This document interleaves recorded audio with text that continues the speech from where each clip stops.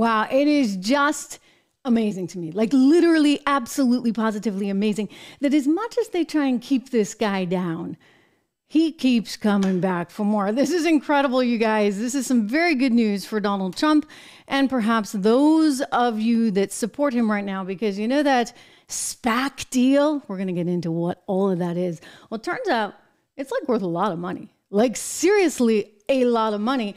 Enough so much that, well, maybe he could actually handle the $354 million. Not that, I mean, look, he's worth a lot of money, but the reality is this. People just don't have that kind of cash laying around, period. You know, you got to get a bond, this, that, and the other in order to do it. So some good news for Donald Trump. But let me tell you, he sure came out swinging. Did he not on Friday? Pretty just wild to see. Welcome to the program. I am Trish Regan. This is Trish Regan Show. If you haven't subscribed already, do me that favor. Make sure you subscribe. Make sure you like. Make sure you share. We have a lot to discuss. I can't believe I was gone on Friday. I can't believe this was like the biggest. I mean, we had Fani Willis. We had Donald Trump. And now today, we have the news that the valuation on this company, Truth Social, is just enormous. So we're going to get into all of that. But first of all, let's back up for just a second, because over the weekend, Donald Trump was out there selling some, $399 shoes. Drew, do we have those clips from SneakerCon? Who knew? I just want to tell you, I've wanted to do this for a long time. I have some He pulled a woman up on stage. This was pretty awesome to see. He pulled a woman out of the crowd who just started basically saying, oh my gosh, we love you, we love you. They keep trying to take this guy down. And here he is. He comes back. He keeps coming back for more, and he's stronger and better. And we love him for that reason. I want to play you this clip of this lady there in the audience. He brings her right up on stage. And I'm telling you, she got it. Because given the news about Truth Social, he really does somehow manage to just keep coming back no matter what they try. Watch. We're going to turn this country around fast. We're going to turn it around fast. And we're going to remember the... Or maybe not. We're going to have Drew, we're going to work on that, because I think we have that clip. It's this lady at SneakerCon. It's this wonderful clip where she's like, oh my gosh, Donald Trump, we love you, we love you, we love you. And it was just one of those special moments. But in the meantime, he's seething. He's really, really mad, ladies and gentlemen. He's mad, as he has every right to be mad, because that insane lawsuit out in New York City, I got to tell you, I've been a business reporter my entire career, economics reporter, business reporter.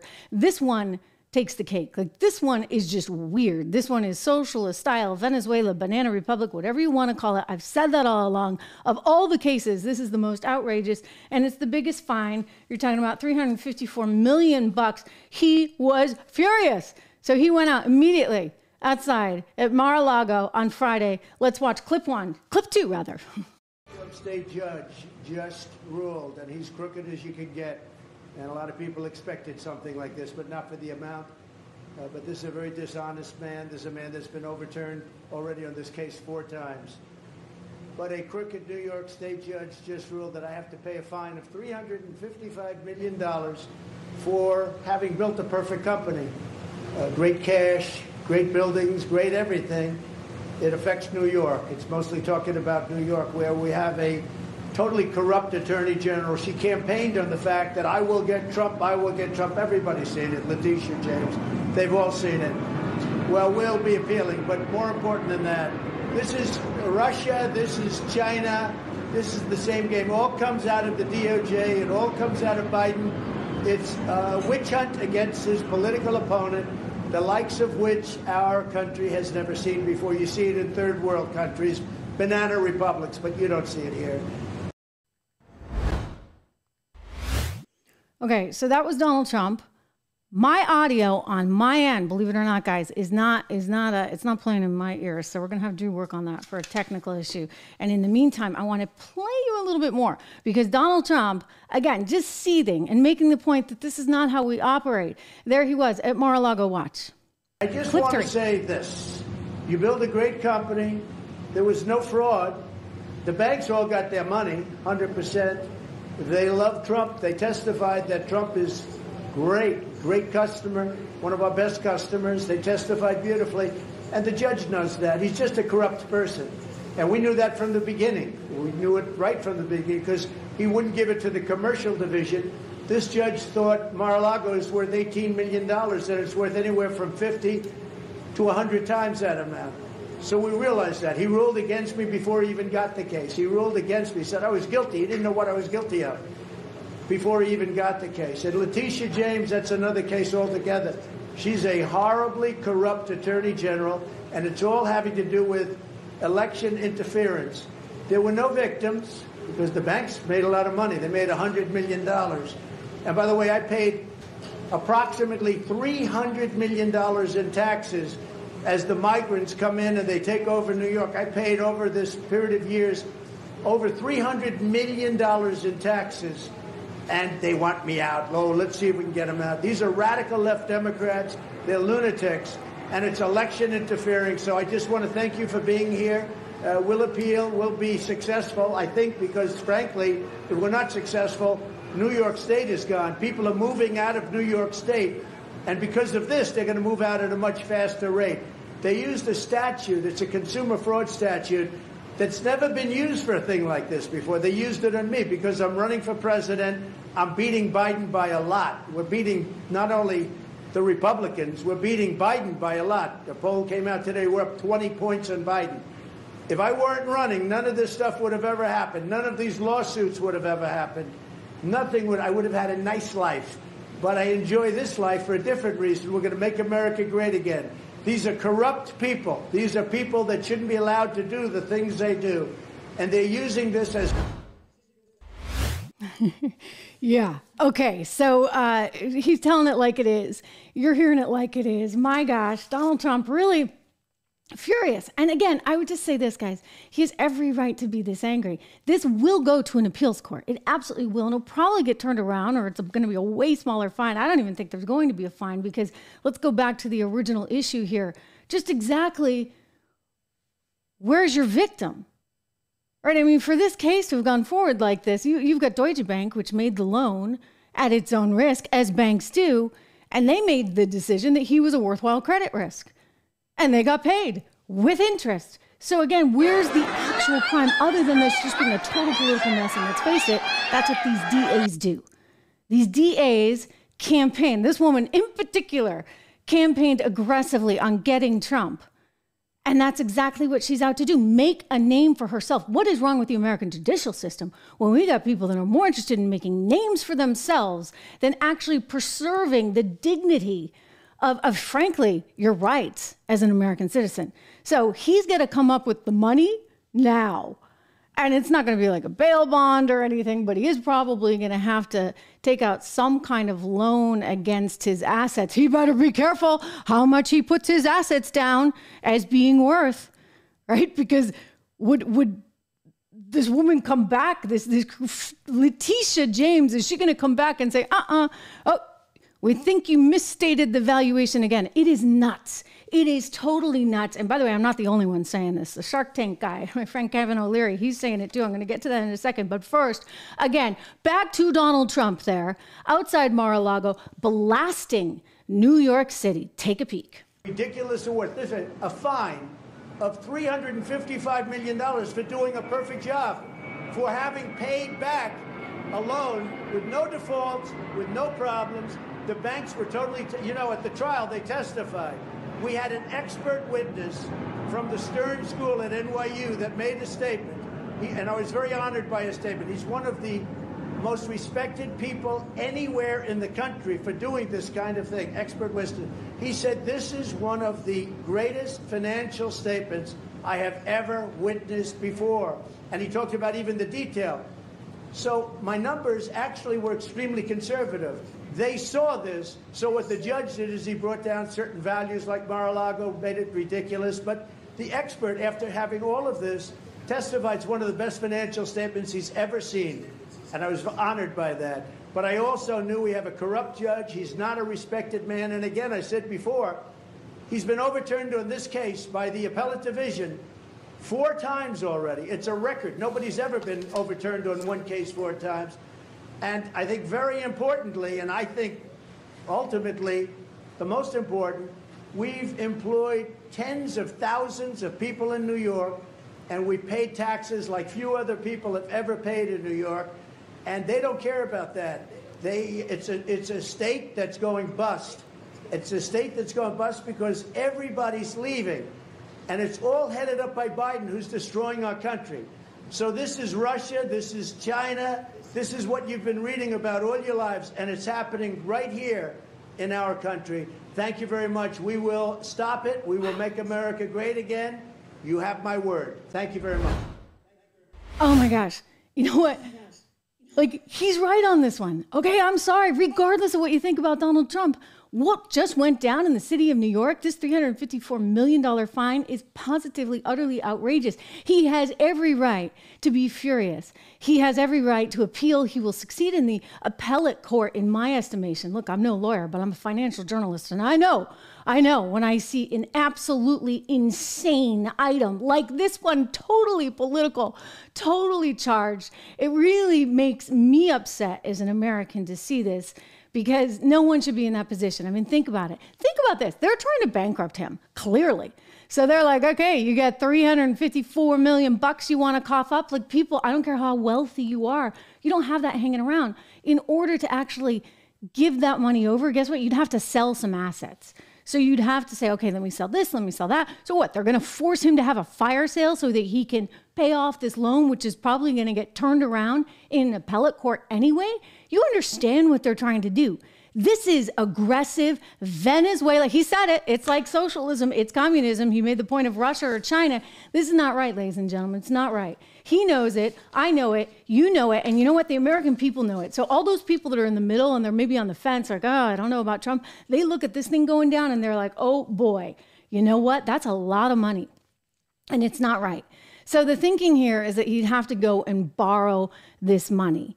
Now, interest rates are low. I guess, he's got that going for him. The other thing he's got going for him is Donald Trump's actually a really good credit risk right now, thanks to none other than this deal, which just got approved by the SEC. So I don't know how many of you are on Truth Social. I'm over there. In fact, we put out a notice that we were going to be right here, right now, over on Truth Social at Trish Regan. So Truth Social was designed to be kind of a conservative competitor to Twitter. And then, of course, Elon Musk came along and he bought Twitter for some, $44 billion, pretty high valuation. And he's dealing with the ups and downs of all of that. And Truth Social has sort of just been still there. And Donald Trump puts out various truths on it, etc. Now, part of the reason perhaps you're seeing the success and in the stock price right now, I mean, it just soared the other day with this news. It's just been going up, up, up, up and away. And the reason for that is because there was some hesitation about whether or not it could do this merger with this SPAC. I can get into this. I know a lot about this. SPAC is like a dirty word on Wall Street, right? Because people worry about it. There have been great SPACs. I mean, Burger King was taken public via a SPAC. They're trying to take Donald Trump's media company, which owns Truth Social, public so that you can invest in it, everybody can invest in it via a SPAC. The SPAC is basically the combination of this company, DWAC, Digital World Acquisition Corporation, and Trump Media. So at first, like the SEC is like, no, you can't do this deal. And then on Friday it came out, oh, you can. So now the merger's going through. It's happening in March. And so Trump has all these shares at $10 each. Okay, so let's just check the stock price right now. I think it's off from some of the highs that we saw on Friday, but it's incredible because DWAC, this one, Digital World Acquisition Corporation, it's down today, $44.88, down about 7.5%, rather significant, but I have a feeling this is going to be a totally bumpy ride between now and the deal closing in March. SEC cleared the way for the deal to close, which means, oh, Donald Trump, he could be worth a lot of money right now. I mean, we're talking, he might have just made, it's been estimated anywhere from $4 billion to the Reuters estimate, which is the highest I've seen, some $10 billion on this deal. He owns like 78% of the company. You can just feel the anger. You can feel them seething over at CNN when this reporter came on and like crunched the numbers the other day. It's actually pretty funny because they've got to be like, oh my gosh, after all we've done to keep him down, what do you know? Check it out. Category, is there any good financial news for Trump? Yeah, so very interesting. And Audie, in fact, was the one who pointed this out to me. Trump's Truth Social share worth. So back in 2022, it was about $700 million. Last year, it was less than $100 million. But there's this idea, essentially, that Truth Social will, in fact, be able to go public. And how much would Trump's shares be worth if it does, in fact, go public? It could be upwards of $4 billion. That's billion with a B, not million with an M. Now, of course, keep in mind that Trump can't sell these stocks for another 6 months. But the fact is, we've had all this bad news for Trump. This could be good financial news for Donald Trump. Harry, and great to see you. Great to see you, you jerk. We really didn't need to hear that today. But let's think this out, okay? So we're in February, so March, April. Well, let's say the deal closes in March. So we'll go with that. March, April, May, June, July, August, September. Wow, he could be looking like he might win the Oval Office again. And the stock might just keep on going up, riding that wave going into September. I mean, this is all speculation on my part. Don't treat any of this as investing advice. I'm going to give that qualifier. Let's be very clear on that. Well, I'm just talking about Donald Trump. If it continues to move up like this, guys, then, well, not like it is today, right? Down 7%. But if it trades in the range that we saw as soon as this deal was announced, and it's quite possible that as you get closer to the deal actually happening, you do see this activity, then wow, he's going to make off with some $4 billion, or on the high end, $10 billion. I mean, the beauty of a SPAC for one of the initial investors is they don't even have to do the deal, right? They can take their $10 and go home. He was effectively given these shares at $10 each, and he'll get the spread between whatever that $10 is and whatever he winds up selling it at. So just amazing, because as much as they try and keep him down, we're going to bankrupt him now. Oh, what do you know? He's making money. He is making money still, despite all of them, which is just really, really, really amazing. I mean, whether or not you think the company's worth it, that's a whole other discussion. Don't forget, Elon Musk paid $44 billion for Twitter. And in my estimation, that was completely more than he should have. Although I did tell you that deal was going to go through, didn't I? I mean, the Delaware courts, they don't exactly allow deals to just collapse. So remember all of that. Meanwhile, let's get back to what the heck is New York City doing? This Letitia James, I'm sorry, this politically charged person. I'm going to be, I'm keeping it clean, I'm keeping it nice, but she's a very highly political person who's very much all about herself, her agenda, her name recognition. And this case was about that and that only. Because a normal person actually wouldn't have brought this case, because they would have said, well, where are the damages? Where's your victim, right? Like, oh, investors did fine, shareholders did fine. Well, let this be a warning. I've seen all over the mainstream media, everybody's out like, oh, let this be a warning, let this be a warning. A warning? Wait, so you pay your bills? You pay your debt holders and it's a warning? Yeah, apparently. This is like one more thing that New York City doesn't need, frankly. New York City is increasingly looking like a disaster, a total disaster to me from an economic standpoint. I mean, you look at the crime levels, you look at the lack of police control. I mean, the fact that so many of those guys could just walk away with the horrific situation in Times Square recently, the migrants that had beaten up some New York City police officers, and not all of them were jailed. Many of them just walked away, some without bail. I mean, that is horrific to me. So you get that going on, you get the migrant crisis overall, crime, all of these issues, and then New York City adds this into it. I mean, don't forget, you're paying 4% income tax to live there. So anybody who can is out. Think about it. You're paying federal income tax, you're paying state income tax. I can't remember what it is in the state of New York, maybe around 9%, might be 11%. All I know is, like, I was psyched when I left New York City, because I was like, this is crazy. And then you pay the 4% too. I mean, before you know it, everything is getting turned over to Uncle Sam, AKA Uncle Joe, ladies and gentlemen, Uncle Joe. So maybe Uncle Joe needs to collect a little less. Maybe this is a reason, an incentive for more and more businesses to pack up and move out. We've seen so many already going, for example, to the state of Florida, right? They're all going there. My gosh. Well, Kevin O'Leary has a few things to say about this, and he kind of got into it. I actually want to start, Drew, with the clip, if we have it, if you would, from CNN first. We'll go to, he was also on with my former colleague over at Fox, Neil Cavuto, and they were talking the same language a little bit more. But this one, to me, is really kind of funny, because the CNN people are like, oh, what do you mean? What do you mean? How could you possibly say this, Kevin O'Leary, Mr. Shark Tank guy? But Kevin gets it. He's a business person.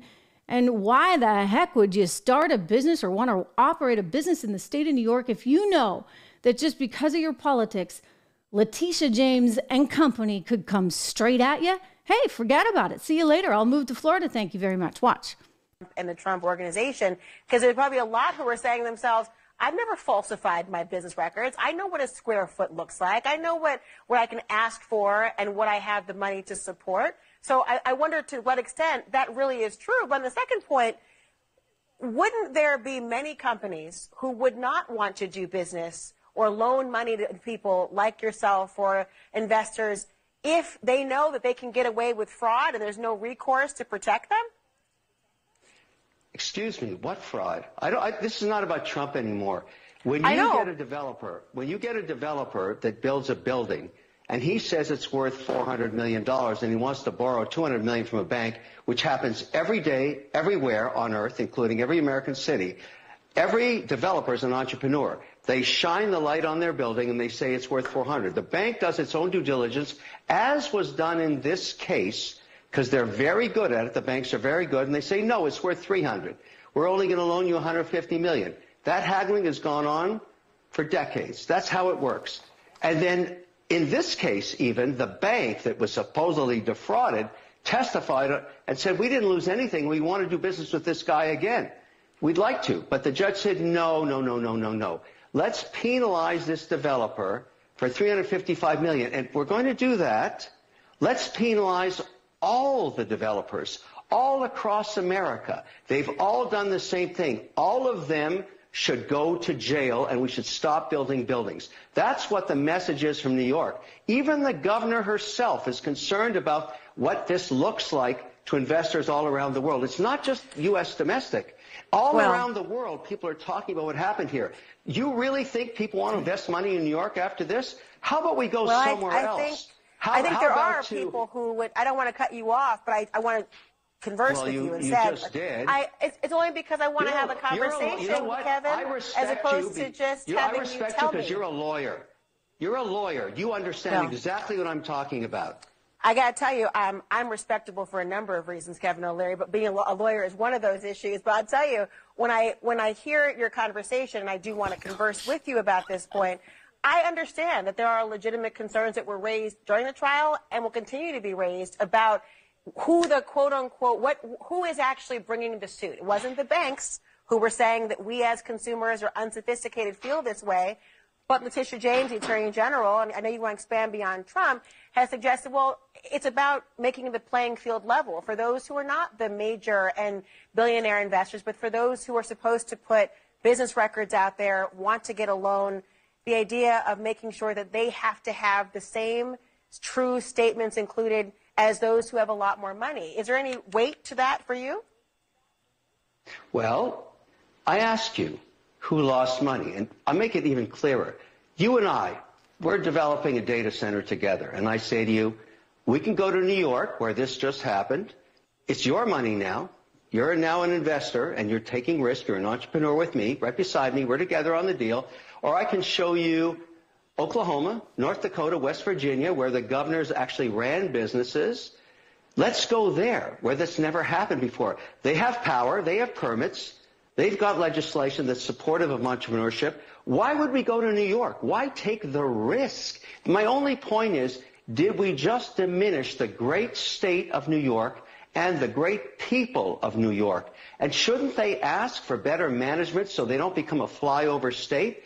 Remember, New York has the highest taxes in the country, the worst regulatory environment, and it's incredibly mismanaged. And I'm pointing out now, on top of that, you get this insanity. A victimless crime, and forget about Trump. It's not about Trump. I don't care about Trump in this. I care about America, and I care about entrepreneurship, and I care about democracy and the fairness. The judicial system is now being criticized. People are asking themselves, the bar of New York, is this judge rational to charge $355 million in a case where no one lost any money? Is that good for the people of New York? Should the people of New York wake up to this and say, what's happening to us? Why is this becoming so perverse. Why are we the focus of this injustice? And nothing to do with Trump. I'm not supporting Trump. I'm supporting American entrepreneurship. And New York is slowly becoming the #1 loser state in America. Wow, Kevin, for the win, buddy. Oh my gosh, did you see the look on her face?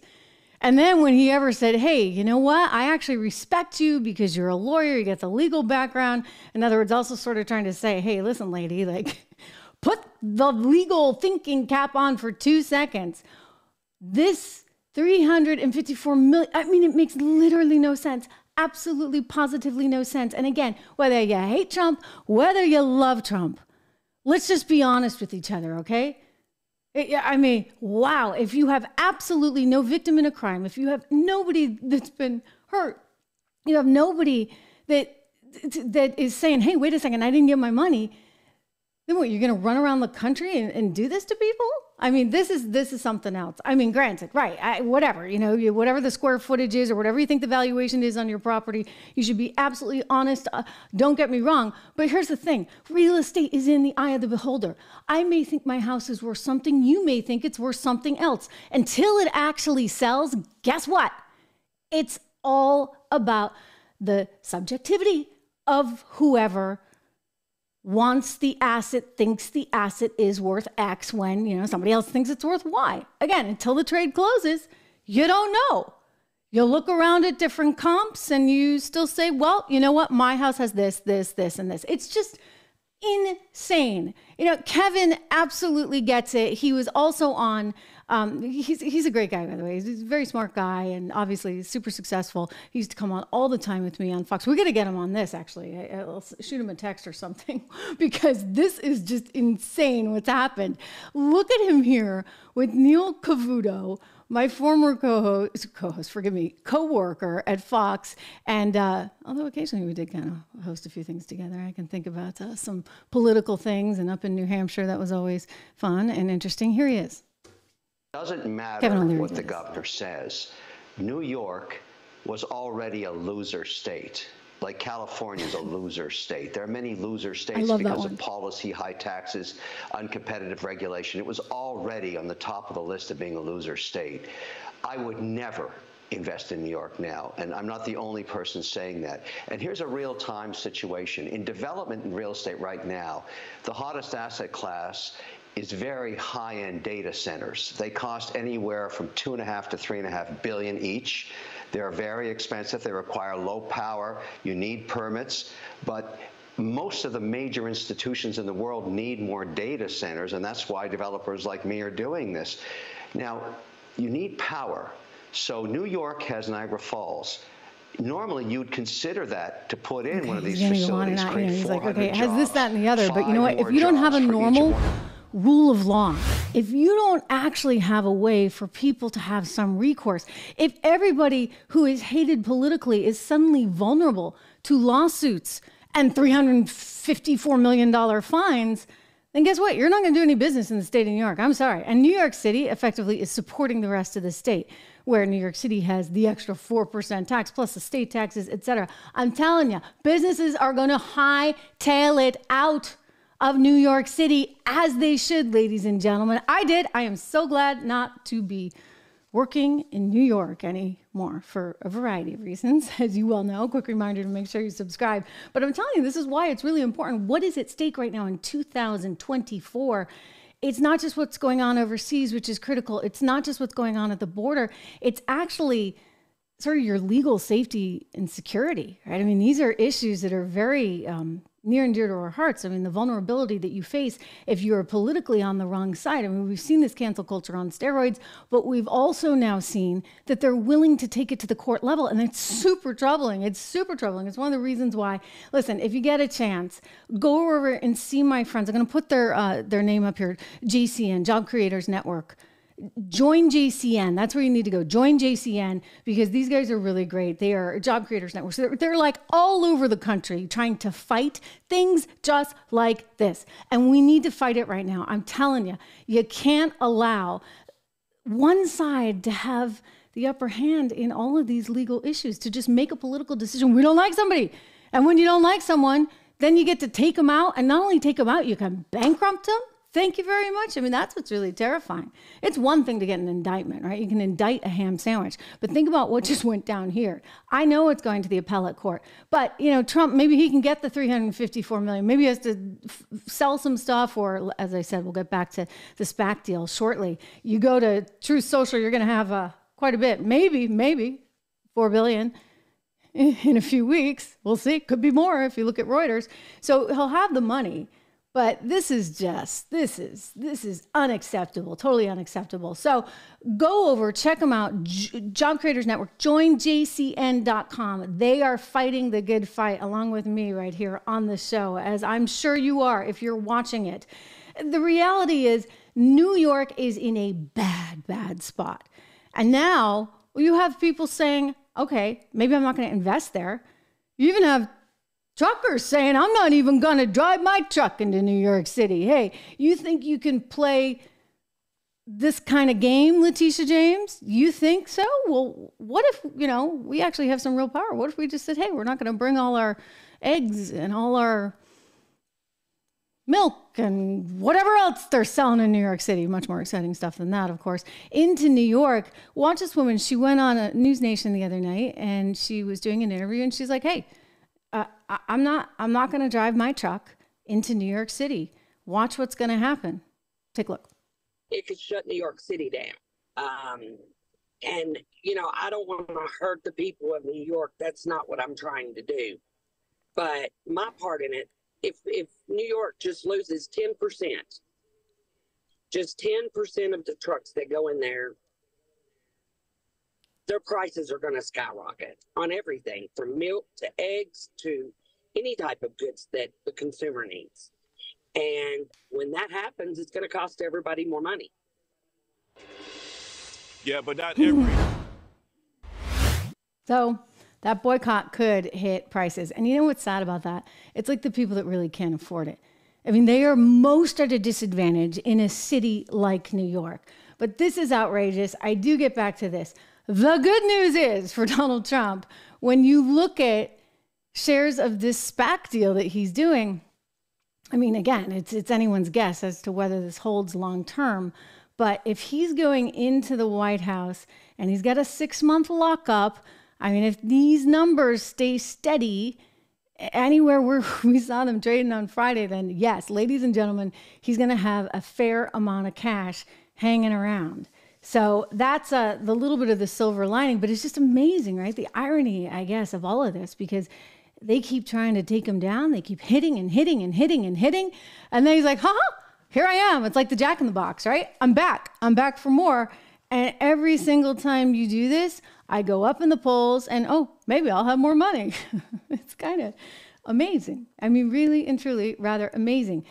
So amidst this sort of backdrop and the media freaking out over these higher polls, the White House and the Democrat Party are also like really, really nervous, right? Because they're like, this guy, he might not be able to, when I say this guy, Joe Biden, he might not be able to pull it off.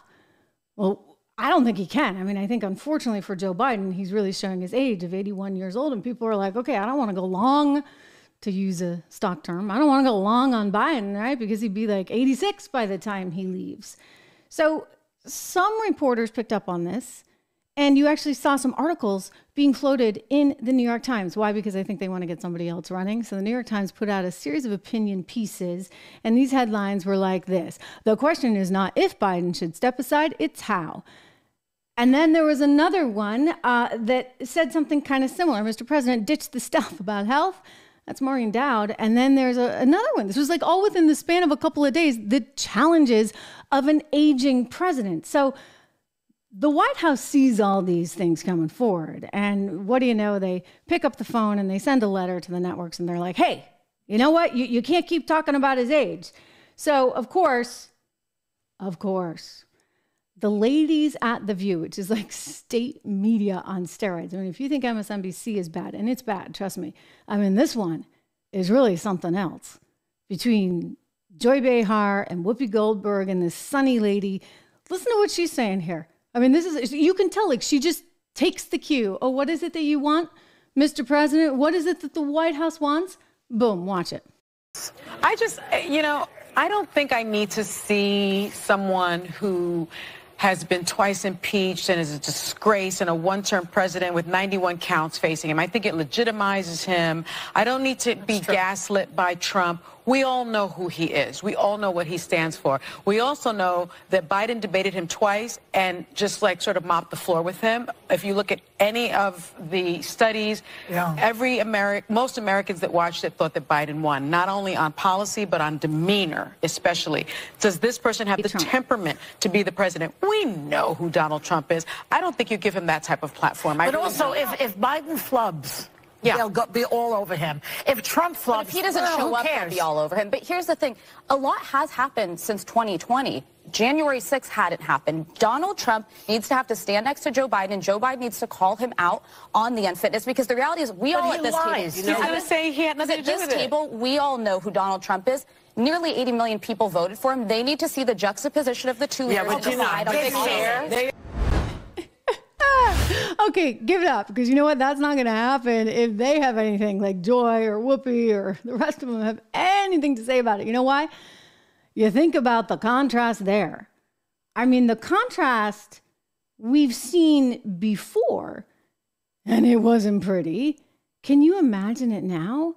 I mean, the only danger for Trump is that he would look as though he was coming across as a little bit mean, because he'd be so much more with it than poor Joe, who, hey, even Robert Hur in his 388-page report, when he was talking about whether or not they should move forward with the prosecution of the president for those documents which he kept in his garage next to his Corvette, even Robert Hur concluded that, you know what, he had diminished faculties and was a well-meaning elderly man with a poor memory. So that would be the only downside I would see for Donald Trump, because people might actually feel bad for Biden. But is that enough to vote for him? The ladies at The View, here they are setting it up. They're like, oh, he's not really old, but no, he should not do a debate, because that would somehow legitimize Donald Trump. I'm sorry, ladies. Look, if he's the Republican nominee, and by all signs right now, he's certainly going to be, then he's legit. Like, you can't just take your ball and go home. You can't say, oh, like, this is not a legitimate candidate. He's going to be the Republican nominee for the presidency of the United States of America. So this is just a bunch more of their garbage, but they're going to keep putting it out there over and over and over again, because why? Oh, well, the polls show you. The polls show you. Every stinking one of them, except for Quinnipiac, which we've talked about, which was close, but had Biden ahead. Every single one has Trump way out in front. And think about that for a second, because typically people, when they're asked by the pollsters, who are you going to vote for? They don't even like to say Trump. So you could say, okay, is this like some kind of head fake? I don't think so, because when I look into these polls and I look at each of the issues, what you see are things like a 20-point spread on the economy. Who's better, Trump or Biden? Or you'll see like a 30-point spread on the border. Who's better, Trump or Biden? And then you'll see maybe a 5-point difference with who you're going to vote for. So people are willing to tell you who they think is better on the various issues, but they don't usually go as far as to say who they were ultimately going to vote for. So this is very much to Trump's advantage. And that's what you've seen certainly before. In other words, the polls are not always fully, totally accurate, and it's an issue. But the reality is just this. I mean, Biden is old, and Trump has a lot of wind at his back. I want you to see, you know, when I say Biden's old, I've showed you clips. We don't need to rehash these. It's unfortunate, all right? He seems very, very lost. But in the clip I'm about to show you, like, it was taped. Like, this was edited. This was not live. His team, Camp Biden, put this one out there, and they thought it was going to help him. And if you're like me, you're going to watch this. Curious to see what you guys think. This is a live show, so I'm looking at your comments. If you look at this, first of all, it's like overly stereotypical. He's there having dinner with an African-American family. They're eating fried chicken, and they're talking about basketball. So, okay, that's a little awkward in and of itself, given Joe Biden's sort of history of saying the wrong thing among certain minority communities. I mean, if Trump said any of the things that he has said or called people boy as he has, believe me, you'd hear about it all day long. So he's there at the table eating dinner with these kids and family, and he seems so old. And I'm like, wait a second, you guys edited this. Couldn't you have gotten him to say the question twice or maybe sped it up or done something? Tell me what you think. Watch. Well, man, you got chicken fingers, you got the whole deal. I went the route of making sure I had a hamburger. So tell me about you guys. What you doing these days? Why don't you share about your passion of sports? I'm playing AAU basketball right now. Are you really? Are you guard? Yes, sir. Now, what grade are you in? 7th grade. 7th grade.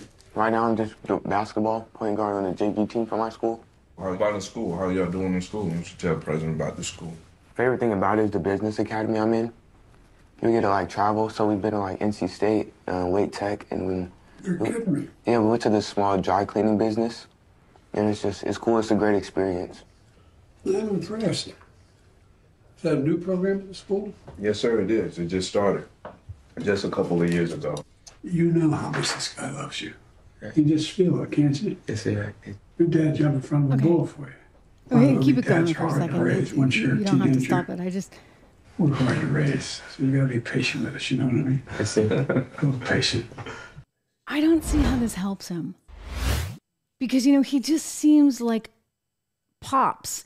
Like a really old grandpa. Maybe he's less crotchety than he was the other day in that press conference when it came out that he was such a feeble old man. That's why they weren't going to prosecute on those documents. Okay, so he's less angry, less crotchety, but he seems like a really old grandfather.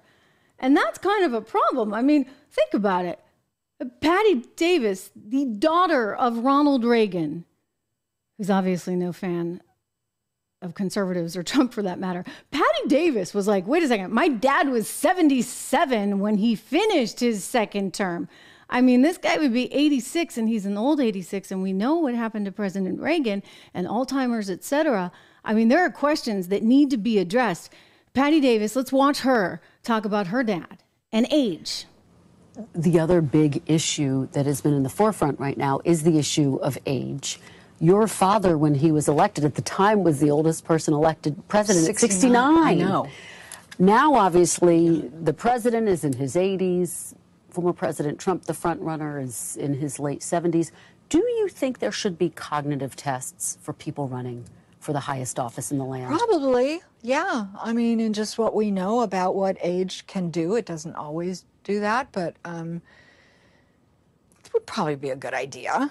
Yeah, I know. My father was 77 when he left office after 2 terms. It seems so young now, doesn't it? Yes. Did it seem at the time old to you? We talked about your dad as it being, might be a good at the idea. time, the oldest I mean, president. hey, why not? Have a cognitive test. When you go in and you do a physical, I actually just had one a couple months ago, and like one of the things that they test like everything. Of course, I had like a super duper spiffed up one, but you had the option of doing this, and it's like memory games, et cetera, et cetera. And it's nice to have a baseline. I mean, I'm nowhere near Joe's age, but you know what? It's nice to have a baseline, right? So I'm like, okay, give this a shot and flying colors. Thank you very much. But what's crazy is that somebody who's running the country, the president of the United States of America, I mean, gosh, if you look at that testimony that Robert Hur had, I mean, it's amazing. Like, he couldn't remember anything. He couldn't remember the day his son died, and people are making excuses for that. No. I'm sorry, guys. Like, we're not making excuses here. This guy's the president of the United States of America. We're, like, dealing with some stuff with Russia and Ukraine right now. We're dealing with some stuff on the border. We're dealing with stuff in terms of inflation in our economy. You can't sit there and tell me it's all A-okay. That even if he's struggling with these things, it's absolutely positively fine. I'm not buying it. I'm not buying it. But, I've said all along, if Democrats were smart, they would have replaced him ages ago. It's hard, though. I mean, think about it. Like, if anybody's ever had an aging parent and you're trying to take the car keys away, good luck. Good luck with that. Because as they get old, as they start to lose, this is sad. I mean, it's just the reality of life, right? You start to lose some of your faculties. It's not fun. It's scary. And you start hanging on. You're hanging on for dear life. And then you get angry. You're like, why is everybody trying to do this? So when I saw him in the press conference the other day, shortly after the Hur report, 388 pages came out, and they decided they're not going to file because the guy's too darn old, and therefore a jury wouldn't convict. They just kind of feel bad for him. I thought, my goodness, ladies and gentlemen, this is the President of the United States of America, and they're never going to get him out of that seat, no matter how much they want. And believe me, I think they want it. I think the entire Republican Party actually is naive about that to a certain extent. I mean, hey, listen, it'd be great. If you have Kamala Harris running, you know, hey, I think that you take that trade all day long. I think Gavin Newsom would be a different scenario. Even Michelle Obama would be a fresh face on the scene and wouldn't have entirely the baggage that Biden has right now. So I think it's smart for conservatives to actually understand what is out there on the horizon. But this one, I don't think is a winner. And that would be Hillary Clinton. Believe it or not, there are a lot of people right now that would like to see Hillary Clinton running for president for the Democrat Party as opposed to Joe Biden.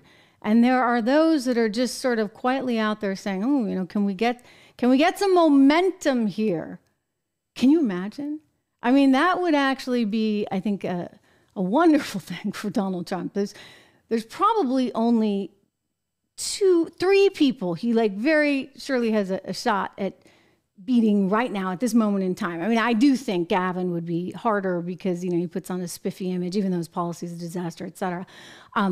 I do think that Kamala Harris is so beatable, that Joe Biden is so beatable. And then this one, ladies and gentlemen, Hillary Clinton as well. She is so beatable, and she's been beaten before, let's face it. Anyway, she's over in Munich at the Munich Security Conference. They're talking about, I mean, just some of the tough stuff vis-a-vis Ukraine and Russia, etc. So she just couldn't resist getting a dig in. Like the whole world right now, all of Europe, because of what he said about NATO the other day, etc. They're all piling on Donald Trump and Hillary Clinton's helping them coalesce against Trump. Watch her here in Munich. The obvious point to make about Donald Trump is take him literally and seriously. He means what he says. People did not take him literally and seriously in 2016. Now he is telling us what he intends to do. And people who try to wish it away, brush it away, are living in an alternative reality. He will do everything he can to become an absolute authoritarian leader if given the opportunity to do so.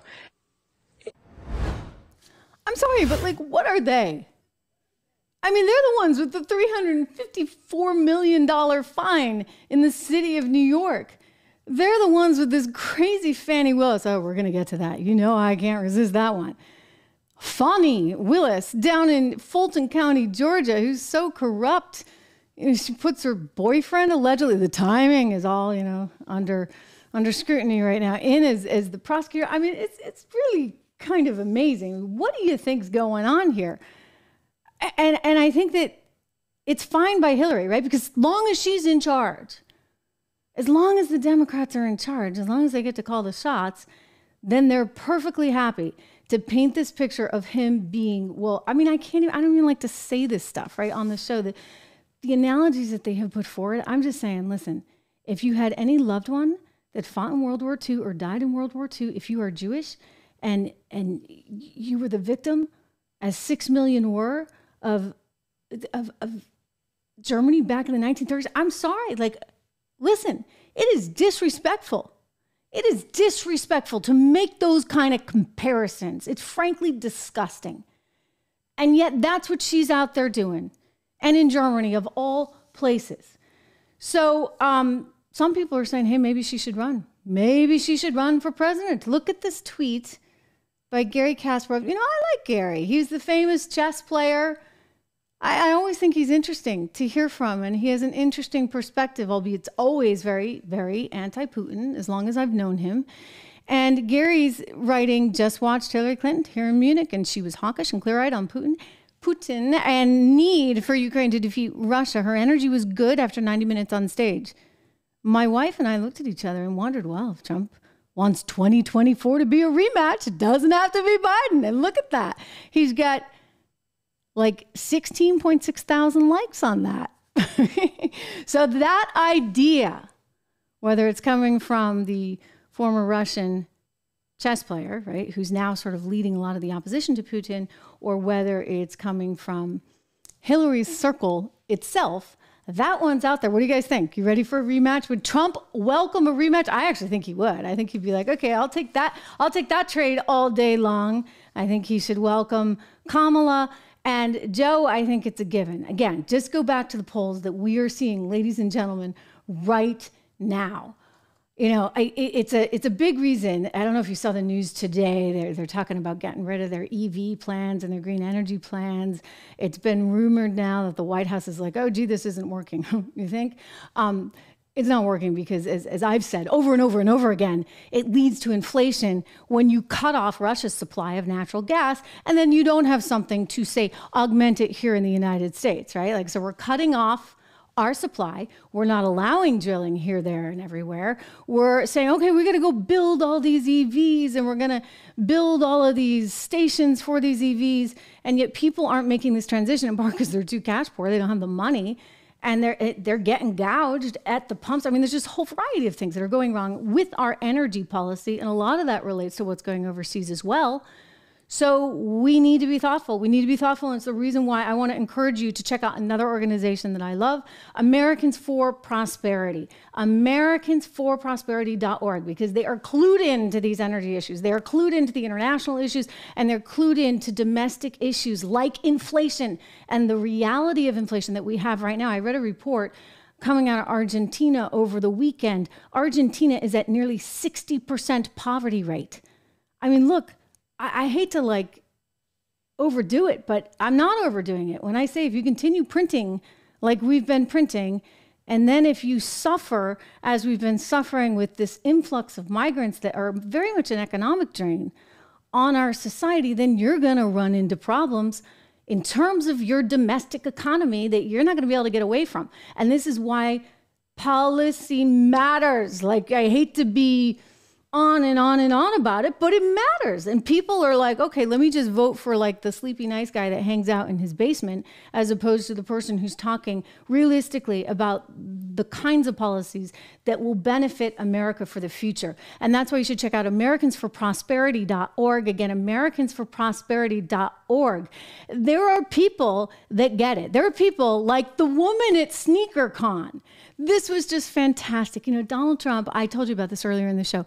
He's there, he's talking, and he sees this woman in the audience, and he sees how, I think, emotional she is and how she clearly, I think, adores him.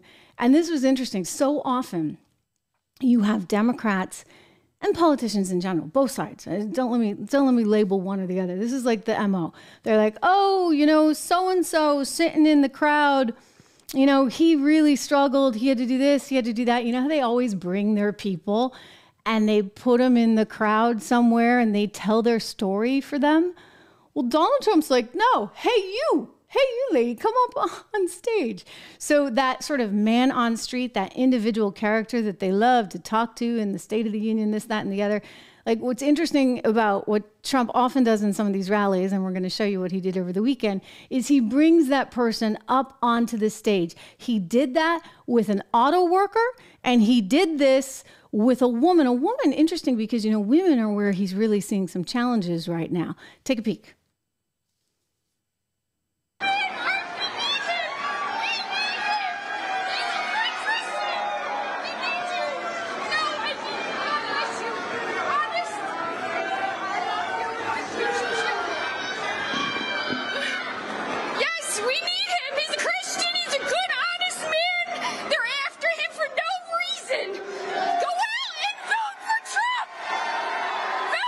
Trump!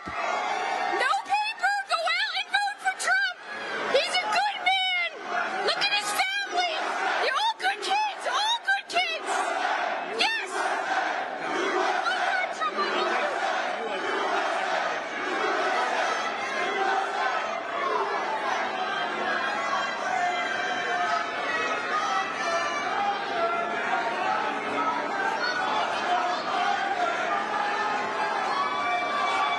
So kind of a special moment. She clearly adores him. You heard it in her voice. And I think that what you heard from her is actually very, very symptomatic of a lot of people around the country. They really feel like, you know what, he's it. Like and you see the $354 million lawsuit and you're like, he may be, right? Because if we don't get the wheels back on the bus, what does that mean for everyone else? Are they just going to cancel 75 million Americans that voted for Donald Trump? Because, you know, if you dare to actually say, oh, you know, maybe he's right on this, that, or the other, they vilify you. And that's what I think effectively is at stake here. I mean, a great example of this vilification was one of the guys at SneakerCon who bought some of those fancy sneakers. So they had all these sneakers, by the way. What were they, like $300 or $399? He's got his sneakers out there. He's selling them. And like people went kind of crazy for him.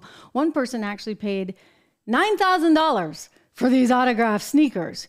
But what was really funny was, take a look. I want to watch this because this guy, he buys the sneakers and he's like originally from Ukraine, but he's American. He grew up here. He came here as a teenager. And suddenly, like, the media is painting him into an oligarch. Now, I don't know anything about him, but I want to play you this clip because he's pretty ticked off, and he made a very spiffy little produced clip to go with just how ticked off he is. I mean, I would be too, right? Suddenly you're a Russian oligarch. Watch. So, bought a pair of sneakers. These sneakers. And apparently, they made me a Russian oligarch overnight. Here's how. Guys, I'm a sneakerhead. I'm also a U.S. Army veteran. And yes, I am a Republican. The title of the article read, "A Russian oligarch spends $9,000 on sneakers to support Trump." Sounds sketchy, but I actually came from Ukraine. At the time, it was part of the Soviet Union. I came here at the age of 13 as a refugee, but my dad had $4 in his pocket. I busted my ass working every dirty job under the sun to get where I am today in order to be able to afford to buy these $9,000 pair of collectible sneakers. But I guess the headline of Russian refugee, Ukrainian refugee, or perhaps maybe just a man, that would not get as many clicks as a Russian oligarch. I even saw a tweet from a Ukrainian patriot that said, a Russian shady watch dealer bought $9,000 pair of sneakers as a way to move money to Russia somehow. Of course, I kindly asked the author to check the fact that my own charity raised over $250,000 of aid to Ukraine since that war has started, before putting out accusations of stupid tweets, if you will. I wasn't trying to make a political statement by buying these shoes. Of course, the internet blew up. I'm getting comments and messages from on IG from people saying, oh, I am no longer following you, or I'm unfollowing you because you're a Trump supporter and I'm no longer doing business with you. It's funny, here I am, maybe I'm silly. I thought that people done business with Luxury Bazaar because we've been in business for 21 years, because of trust, because of personalized customer service that we provide and great pricing. But I guess I was wrong. You know what saddens me the most about this whole situation is that over something as stupid as a pair of sneakers, it showed me so clearly once again on just how divided our country is. With that said, guys, there's not a mean tweet in the world. There's not an IG post. There's not a news article that's going to stop me from being who I am. And that is a patriot of this country, a country that once let in a 13-year-old immigrant and gave me the opportunity to be where I am today. And I'm going to be thankful for that for the rest of my life. You want to hate me for wanting this country to be great again? Go ahead and judge the sneakerhead. But no matter what, I pledge allegiance to the flag of the United States of America and to the republic for which it stands, one nation, under God, indivisible, with liberty and justice for all. May sound cliche, but that's how I feel. Thank you, and God bless America. Aw, I really like that guy. Oh my gosh, I got chills as he said that. I seriously did. Good thing I got long sleeves today. Listen, I mean, and that's exactly what we risk. I hope he goes and sues every publication that tried to make him out to be a Russian oligarch, assuming he's not one. I mean, for God's sakes, right? This is the dangerous time that we are in. And there's an a hatred and a desire to go after anyone that might actually like Trump. And so, you know, you're a fan, you buy the $9,000 sneakers, and then whoopsie-daisy, suddenly you get painted in the media as a Russian oligarch. Again, I don't know anything about him, but I found that pretty darn compelling. What do you think? Right? Let me know. Let me know. I mean, I think it speaks volumes, ladies and gentlemen. It speaks volumes about how challenged an environment this is. They're talking about $354 million. What do you think every other developer feels like right now? I mean, heck, you can't even buy sneakers. If you buy the sneakers, you're a problem. If you're developing a building, aren't you at risk of, gosh, if you voted for Trump? I know developers that are, believe it or not, there are a few conservative developers in New York City that actually like Trump a lot. Are they suddenly at risk of having Letitia James come knocking on their door for nothing because they think their building is worth more than it actually, in her estimation, is worth? I mean, who is she to decide that? And who is the court to level a $354 million? I keep getting back to that. I'm really horrified by it because it's just, of all the cases, and I mean, they're all kind of out there, Fani especially, we're going to talk about that in a second. I mean, look, they're all out there. But in terms of New York City, that's frightening because, as Kevin O'Leary rightly said, they're setting a whole new standard. Meanwhile, as much as they try and keep him down, he keeps coming back. Fulton County, Georgia thought they could take down Donald Trump. Fani Willis thought she could take him down. And it turns out Donald Trump may just take down Fani Willis. That's the reality of the situation at this moment.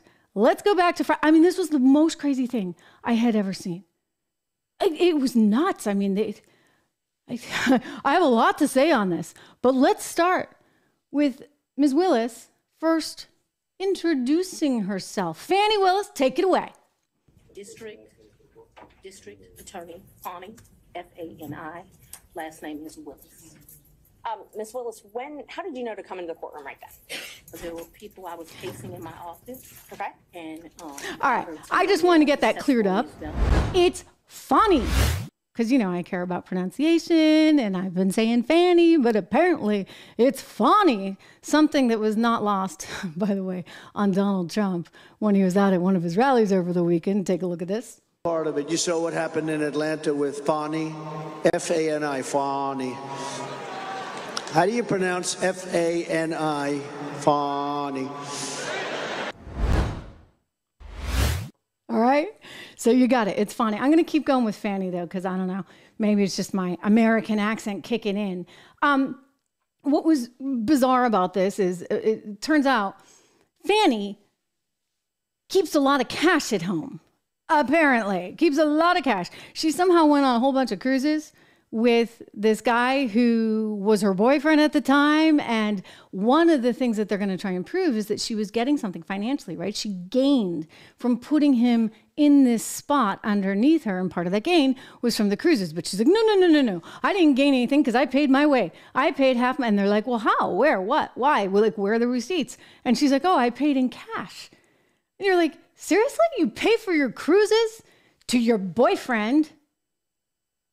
Which, by the way, like, he was married, and like, let's not even go there. But anyway, we know now they had a relationship. You pay him in cash? I thought Juanita Broderick's Twitter account had literally the best response ever. She sent out this meme. Take a look, and this is Fani. I'm getting ready for date night. I mean, I'm watching this thing, and I actually didn't catch it in live time. I was traveling, and so I watched the whole thing after, and I'm like, this is a circus show. I mean, a complete, utter circus show. She was angry. She kept taking them off topic over and over and over again. I mean, they thought that Donald Trump was getting his Irish up, so to speak, as we like to say. I can say that I'm Irish. I mean, Fani, wow. I mean, tell us how you really feel. She was just angry. She was all over the place. At one point, the judge is like, hey, apparently he used to work for her. He's like, hey, calm down. Otherwise, I'm going to have to throw out your whole testimony. And then you have nothing in your defense. I don't know how she's going to defend herself. Is this case going to move forward? I think it's going to move forward for Fani, but not for Donald Trump. Hence the nickname Teflon Trump, because now this is backfiring. It's like a giant boomerang, and it's coming and hitting Fani square in the you-know-what. I won't say it, but you know what I'm thinking. So she's going to have a problem. She could get disbarred over this. What is going to happen, most likely, is they're going to make a decision that, hey, they got to cancel the whole thing, right? Which means everyone in her office effectively gets wiped out, and they're going to have to start over, which would be bad timing, you see, because now they can't actually take them down in Fulton County, Georgia, with Fani Willis, because the timing doesn't work out. I mean, by the time they get a whole new team in there, he might already be in the White House. Yeah. Which is why the ladies on The View feel so strongly, so adamantly that she didn't do anything wrong. Nothing to see here. That's what they keep telling us. Who is this? Sunny Houston or something declaring there's no case. There's no there. Watch her. State. Okay, so defense attorneys are making the case for what they call a conflict of interest.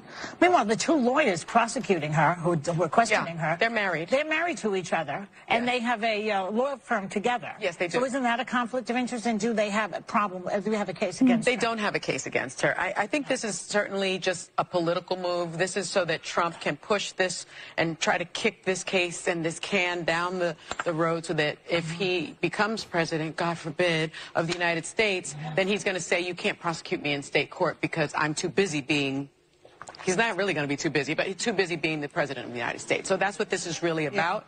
Yeah. And Georgia has a law in place that it is not unethical or illegal to have a romantic relationship with co-counsel, even opposing counsel. Can you imagine that? The only thing, because I would imagine in Georgia and all places across the country, men would not be able to practice law if it were. So explain.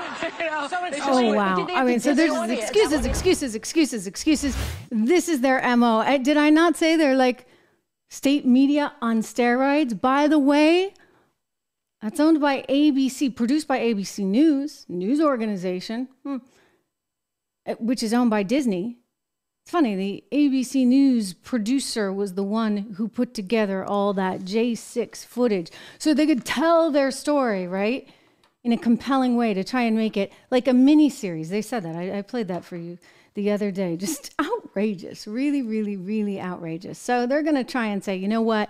She didn't do anything wrong. Meanwhile, Fani's trying to spin you. She's the ultimate victim, right? She's really just the poor Black woman who can't get ahead, and it's just not fair because, you know, look, she's not perfect. She did say that. Clip 18, might be 19. I may have my numbers wrong, Drew, but you know, the one where she's like, I'm not a perfect human being. I need to be forgiven, blah, blah, blah. She's accepting, ladies and gentlemen, she's accepting the Black History Achievement Award. Whew. This is a really hard job I'm trying to do. And I am an imperfect human being. But I can literally feel the people who loves me's prayers. If just every now and again you'll throw my name in a prayer, God hears his children. I would very much appreciate that. So I thank you for this honor today. Not perfect. Clearly not perfect. Of course, she was willing to go after her predecessor. In fact, one of the reasons that she wanted to run for her position was she said the people of Fulton County deserved a DA that wasn't going to be having affairs with employees. We got it on tape, for goodness sakes. Watch. Because they deserve a DA that won't have sex with his employees. Because they deserve a DA that won't put money in their own pocket when it should go to benefit children. Because we deserve better. But really, you know, it's everyone else's fault that somehow this is all getting exposed. And really, it's just that she's a woman and that she's African American. I mean, her dad said it. Hey, her dad's like, hey, you guys just don't get the culture. Of course she was paying this guy in cash. This is one of the also just bizarre moments. Good morning, Chris. Good morning, Council. When your daughter moved or left the house that she owned, did she say anything to you about having a large savings of cash? Oh, no, no. See, maybe, excuse me, and Your Honor, I'm not trying to be racist, okay? But it's a black thing, okay? You know, I was trained, and most black folks, they hide cash or they keep cash. And I trained, you always keep some cash, because I've been places, and just because of the color of my skin, for example, I took a fellowship at Harvard when my daughter was just if I might, Your Honor, when I was just, she was just, you know. Poor Fani. This is where she's going, okay? So it's a racial thing. It's a woman thing. Her dad's in on the act. He's a former attorney, may still be practicing. He's actually also a former Black Panther. And this is where they're going. But I'll tell you, she better have something better than that, because she maybe is actually Laura Loomer out of Florida was just speculating she might actually be in trouble from a campaign finance perspective. In other words, this is bigger than you think. Take a look at this clip that Loomer tweeted out. I want you to see this one. But I always have cash at the house. That has been, I don't know, all my life. If you're a woman and you go on a date with a man, you better have $200 in your pocket. So if that man acts up, you can go where you want to go. So I keep cash in my house. And I don't keep cash as good in my purse like I used to, because I don't go on many dates. But when you go on a date, you should have cash in your pocket. So my question was, where did that cash originally come from, if it didn't come out of the bank? Cash is fungible. I've had cash for years in my house. So for me to tell you the source of when it comes from, when you go to Publix and you buy something, you get $50, you throw it in there. It's been my whole life. When I took out a large amount of money on my first campaign, I kept some of the cash of that. Like, to tell you, I just have cash in my house. I don't have as much today. So I think this is where people are going. She said she took out a large amount of money for her campaign, and she had all this cash. So then the question is going to become, okay, like, oh, it's your personal money, fine, but were you reimbursed? So now they have an opportunity, a window to start digging and say, okay, let's take a look at her campaign finances. What was she really spending money on? So it's now no longer how many cruises did you go on with the boyfriend that you hired. You know, the timing is still all alleged. It's not just that. It's like, wait a second, like, that was your money? And then how did that get commingled with campaign finance money? And that, I mean, she clearly is not that bright, because she just threw it out there. I mean, she's clearly not bright, right? I mean, you listen to that testimony and you're like, oh my goodness. I mean, taste in men, right? That alone shows you there's not a lot upstairs in poor Fani Willis's head. I'm sorry. This is just a train wreck. But the funny part about it is that it's coming back full circle to help Donald Trump. I have some great video. I want to show you. The NYPD, they have some ladies there that are dancers now. Don't worry, it's all clean, but it's bizarre. And I also want to go back to the sneaker con and that guy. Like, clearly you guys have some thoughts on that, and we'll weigh in the chat. But before we do, a quick word from one of our wonderful new sponsors here on the Trish Regan Show. You know how much I care about my health, so listen to this, and we're coming back with the NYPD dancers and SneakerCon. How do you feel? I feel great. I mean, I really do. And I think part of the reason I feel so good is because I take Balance of Nature in a capsule form.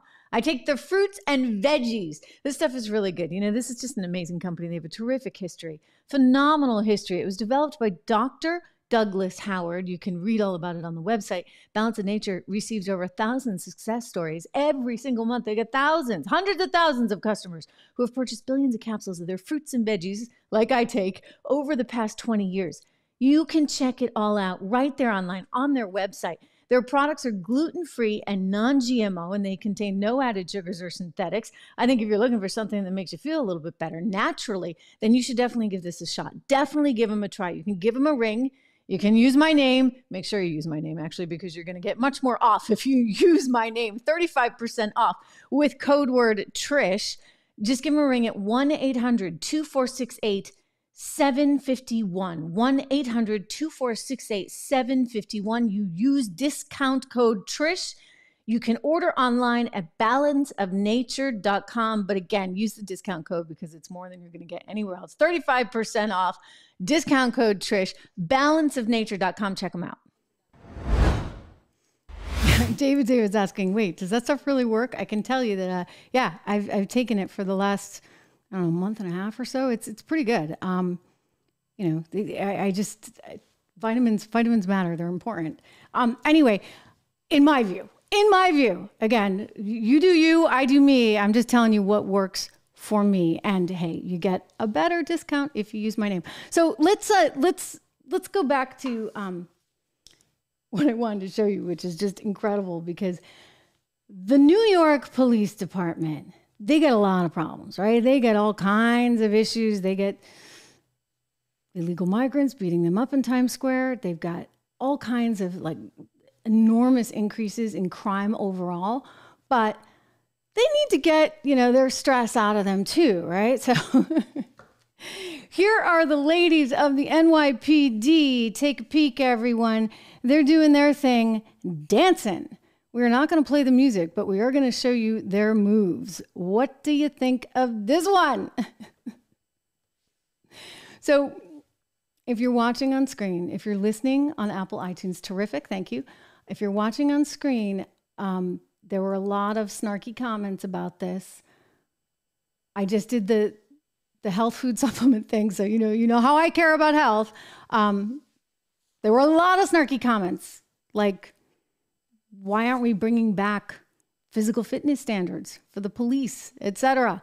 Anyway, they have this little dance routine, and somehow got convinced to do this on the local news. I don't know what they were thinking. Where's their head of PR? You got major problems in the city of New York, and you're going to say, oh yeah, hey ladies, go do a dance on the local New York City television station? You think that that's going to help you? So look, it's gone totally viral. Everybody's making fun of it for a whole lot of reasons. But actually, aside from the laughs, think about just exactly where the priorities are. I mean, this is the entire problem. This is going to get us back to DEI and this, that, and the other, because this is the problem with America right now. Instead of actually focusing on your job, which is to keep us safe, you're more interested in the dance routine. Or instead of focusing on profitability as a corporation, you're more focused on making sure you've got all these different boxes checked. That your board of directors has, a man, a woman, a gay person, a trans, somebody with purple hair. I mean, enough already, right? It's become too much. And this fundamentally is a huge problem that we just have to get away from. Look, we're a meritocracy. The guy from Ukraine can come here when he's 13 years old and grow up to be able to buy the $9,000 sneakers at SneakerCon, because it's still the United States of America. And we need to keep it that way, right? Again, amazing what happened to him. I want to look at some of your comments and just weigh in, but maybe Drew can cue that one up again, because it's just so good.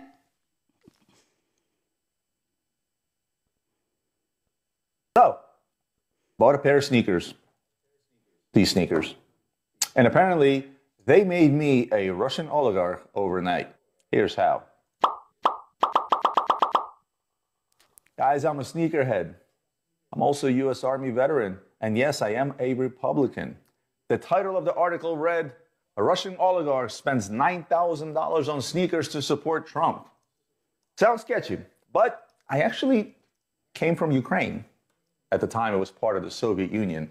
I came here at the age of 13 as a refugee, but my dad had $4 in his pocket. I busted my ass working every dirty job under the sun to get where I am today in order to be able to afford to buy these $9,000 pair of collectible sneakers. But I guess the headline of Russian refugee, Ukrainian refugee, or perhaps maybe just a man, that would not get as many clicks as a Russian oligarch. I even saw a tweet from a Ukrainian patriot that said, a Russian shady watch dealer bought $9,000 pair of sneakers as a way to move money to Russia somehow. Of course, I kindly asked the author to check the fact that my own charity raised over $250,000 of aid to Ukraine since that war has started, before putting out accusations of stupid tweets, if you will. I wasn't trying to make a political statement by buying these shoes. Of course, the internet blew up. I'm getting comments and messages from on IG from people saying, oh, I am no longer following you, or I'm unfollowing you because you're a Trump supporter and I'm no longer doing business with you. It's funny, here I am, maybe I'm silly. I thought that people done business with Luxury Bazaar because we've been in business for 21 years, because of trust, because of personalized customer service that we provide and great pricing. But I guess I was wrong. You know what saddens me the most about this whole situation is that over something as stupid as a pair of sneakers, it showed me so clearly once again on just how divided our country is. With that said, guys, there's not a mean tweet in the world. There's not an IG post. There's not a news article that's going to stop me from being who I am. And that is a patriot of this country, a country that once let in a 13-year-old immigrant and gave me the opportunity to be where I am today. And I'm going to be thankful for Listen, that it's great. I'm playing it again because it's just that great. And I'm going to tell you, you know what? Donald Trump should thank him, like big time. That is amazing. And, you know, in a way, in a weird, twisted way, Donald Trump has the media to thank too, because assuming he is who he says he is. Again, I don't know anything, but I'm watching this going, this poor guy. I mean, they're trying to call him a Russian oligarch, and he like came here as a 13-year-old kid from Ukraine and happened to make it good and can afford the $9,000 sneakers and clearly a well-produced video. Yeah. That was good, right? Admit it. It was good. Hey, make sure you like this. Smash the like buttons. I'm using a direct quote from Don, who's in the chat. He said, Trish, make sure you tell them to smash the like buttons. I always forget to tell you guys to do this, but subscribe. Subscribe to the channel. Smash the like buttons. And by the way, it's like party today because we are over 200,000 on this channel. Every single bit of this has been totally organic, totally natural. Thank you to all of you for being here, for being big supporters, because all those likes and all those shares and all those subscribes, it adds up. It means something. And we're actually turning into a real little Trish Regan channel, are we not? Right? So many of you had joined the team. I thank you from the bottom of my heart for that. I thank you for being curious, right? You have to be curious to really know what's going on right now. Because if you take what the mainstream media gives you, it's just slop. They're feeding you slop. And they're not telling you the entire story. And I promise you, you know, sometimes you won't like it. Sometimes you guys totally adamantly disagree with me, and I get it. But we do that in this space, right? But I will always tell you the truth as I see it, and I will do my darndest to make sure you see all sides. I'm not like the reporter at the New York Times that says, okay, let me tell you, wages are going up, inflation's going down. I'm like, no, you actually have to present real wages, adjusted for inflation. I mean, this is like ABC stuff for anybody who's covered the economy. Look, there's a lot of spin going on. And so it's great that you're here. Spread the word. Oh my gosh, we have huge numbers today. Huge numbers, like over 2,000 watching live right now. Before it's all said and done, it's going to grow and grow and grow and multiply. And that's thanks to you guys. So thank you. Go check out the podcast on Apple Podcasts, and I'll see you tomorrow.